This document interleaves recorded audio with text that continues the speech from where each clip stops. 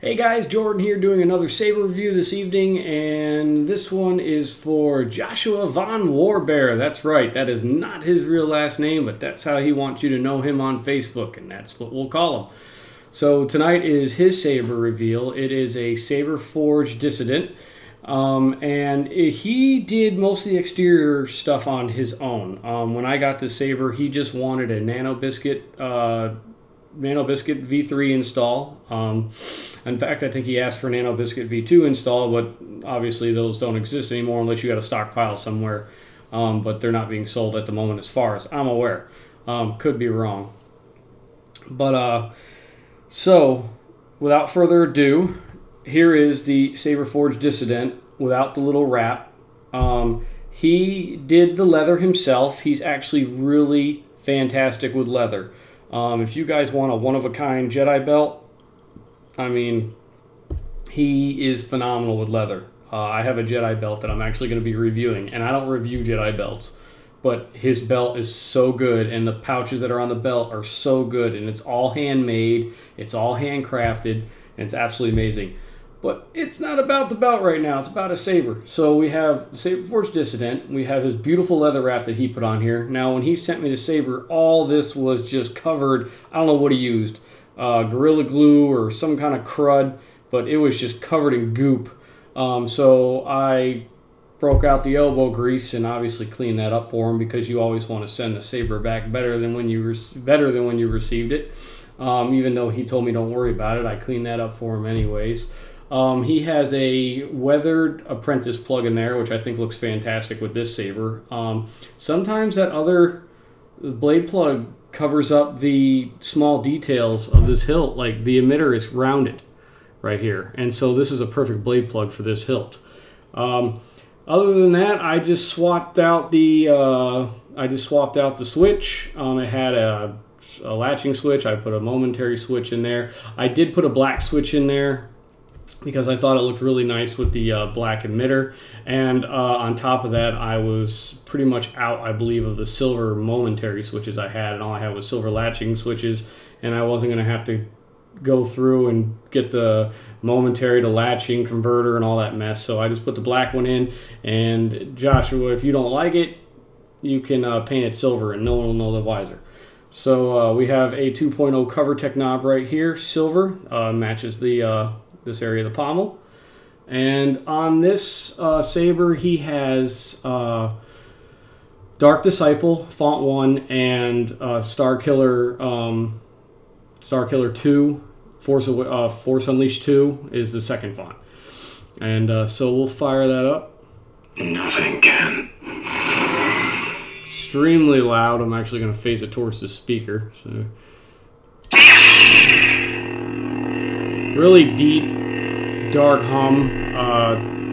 It's not electric, but it's just a really dark hum. Really cool blaster deflect flash clash sound it makes.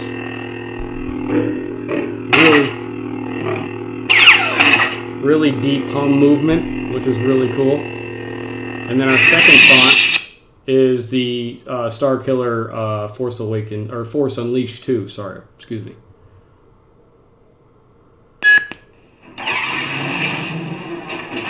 Betrayed by Vader for the last time.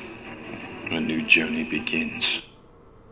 And this one's not near as deep. I'm thinking this is one of the earlier hums, one of the earlier fonts that was created. It doesn't have as many tones to it. It's pretty basic, pretty simple. I like it, I enjoy it, but it's definitely more of the simple, standard sound fonts, I would think, for any particular saber. Really cool clash sound. And then we have this is a green, I believe it's a 12 watt plus LED from Saber Forge. The LED was already in the saber when he sent it to me, so I'm actually not positive what it is, but it's still extremely bright. Really nice color. This is actually a really beautiful green color. It looks mint green on the camera, and I don't know why my camera has been doing that to my greens and my reds lately. My reds look pink, my greens look bluey. And this is a really good camera, so I don't know what's going on, but you'll enjoy it all the same. Let's put a board in there, and I'm going to change it back to the other font. Board in there. That's Blade. Nothing can. And we'll put a blade in there.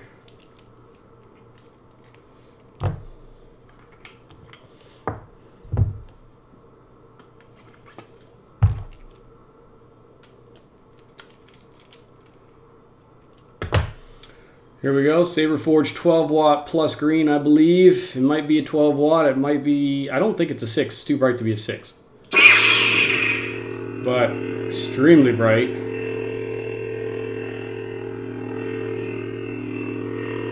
Goes beautiful with this hilt. I love the leather wrap he put on here.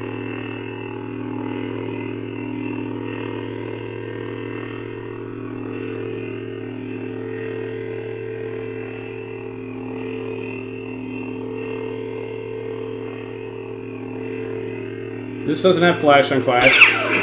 It does flicker, but it doesn't have clash because it's the Saberforge LED, and they don't provide flash on clash, at least with their standard 12 watt plus LEDs. I'm sure there are RGBA sabers have flash on clash capability.